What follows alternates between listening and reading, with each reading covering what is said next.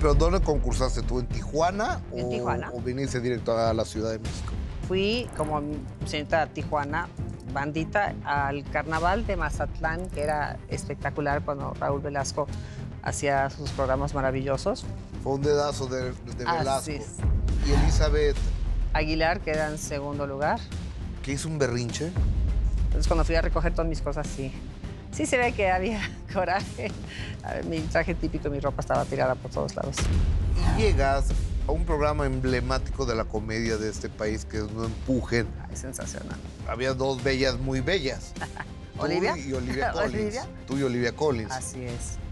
¿No había problema entre ustedes? Problema no, rivalidad siempre lo va a haber entre mujeres bellas. O sea, Verónica te pegó con la mano cerrada. Entonces, con ella no hubo plática, no hubo ponernos de acuerdo, sino que directo va, acción, y me la soltó bien y bonito.